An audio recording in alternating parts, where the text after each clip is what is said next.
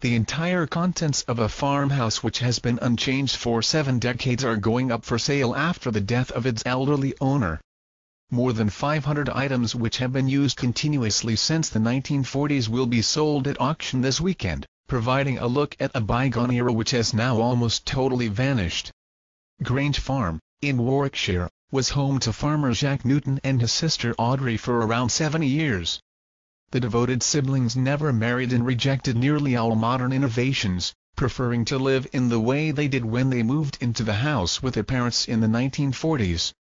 The family farmed the 115 acres attached to the home in Ryton-on-Dunsmore, near Coventry, but never updated the furniture or gadgets inside the 9-bedroom house.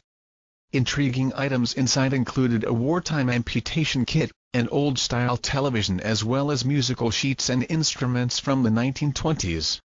Other historic items included an organ and old-fashioned film cameras and